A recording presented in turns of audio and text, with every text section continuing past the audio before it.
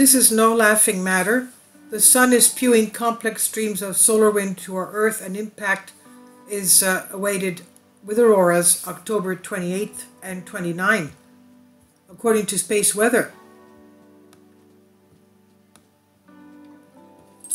There's a smiley face on the sun today, formed by holes in the sun's atmosphere. The cheerful main is spewing a complex stream of solar wind towards our Earth, and first contact with the auroras could be October 28th or 29th. And partial solar eclipse yesterday, October 25th. Astronomers from Europe to India watched the moon take a bite out of the sun. And more, the moon also swallowed a big prominence. This is what Thierry Legault, who photographed the eclipse from Paris, France, says. So the moon took the shot, a big prominence. Zooming into Legault's photo reveals something interesting. The curving edge of the moon is not smooth. It's modulated by lunar mountains. Astronomers saw them from Italy and Spain as well. And elsewhere in France, Nicolas Le Faudeux did something that no astrophotographer has done before. He photographed Venus and partially eclipsed sun at the same time, and the trick was scraping away some of the solar filter, allowing Venus to shine through. But what about this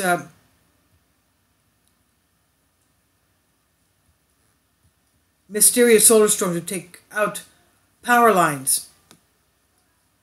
It could take out power lines, satellites, and the internet. The exact cause of these storms, dubbed Miyake events, is unclear, and despite new research, experts say it is impossible to predict when they will strike. Miyake events. That's the first time I've heard of that. A mysterious rare form of solar storm has a potential to take out power lines, satellites, and the internet, and we have no way of predicting when they could strike. It's the disconcerting warning of a study by researchers at University of Queensland who analyzed natural records of these storms preserved in millennia-old tree rings. Such storms were first detected in the tree ring isotope recorded back in 2012 by the physicist Fisa Miyake of Nagoya University. He detected a sudden increase in radiocarbon coming from a surge of solar radiation in the tree ring corresponding to a year 774 AD.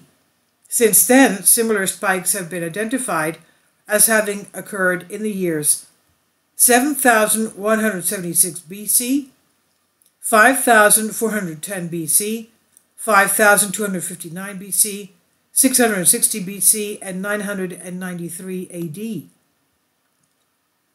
Lead author, astrophysicist Dr. Benjamin Pope, said these huge bursts of cosmic radiation, known as Miyake events, have occurred approximately once every 1,000 years, but what causes these events is not clear. The leading theory had been that they are huge solar flares, so we need to know more, because of one of these, if these happen today, it would destroy technology, including satellites, internet cables, long-distance power lines, and transformers.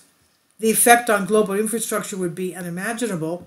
Part of the team's study, undergraduate mathematician student Wenjinwan Zhang developed specialist software to analyze existing data on historical atmospheric isotope ratios, and by extension solar radiation as preserved in trunks of these ancient trees. Mr. Zhang explained, because you can count a tree's rings to identify its age, you can also observe historical cosmic events going back thousands of years.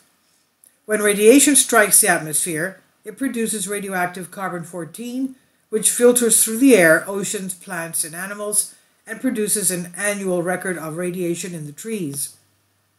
We modeled the global carbon cycle to reconstruct the process over a 10,000-year period to gain insight into the scale and nature of the Miyake events. As Dr. Pope noted above, the predominant hypothesis had been that Miyake events were caused by giant solar flares. Solar flares are intense, localized eruptions of electromagnetic radiation from the sun's atmosphere that are thought to be caused by the crossing, tangling, or reorganization of magnetic field lines on the star's surface. However, Mr. Zhang said our results challenges. We've shown they're not correlated with sunspot activity, and some actually last 1 or 2 years. rather than a single instantaneous explosion or flare, what we may be looking at is a kind of astrophysical storm or an outburst. As Dr. Pope puts it, the fact that scientists do not know exactly what Miyake events are, nor how to predict their occurrence, is very disturbing. He said, based on available data, there's roughly a 1% chance of seeing another one within the next decade, but we don't know how to predict it or what harm it may cause. These odds are quite alarming and lay the foundation for further research. And the full findings of the study were published in the journal Proceedings of the Royal Society of Astronomy. So this is something new, and they could come at any time, last as long as 1 or 2 years. This is by Ian Randall on Express UK. Please leave your comments. Thank you for your support.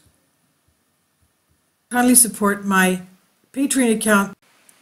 The daily posts are 5 videos daily, and they are totally different from what I have on my YouTube channel. Thank you so much for your support and that you find all my content so interesting. You'll find the Patreon account details in the description box below.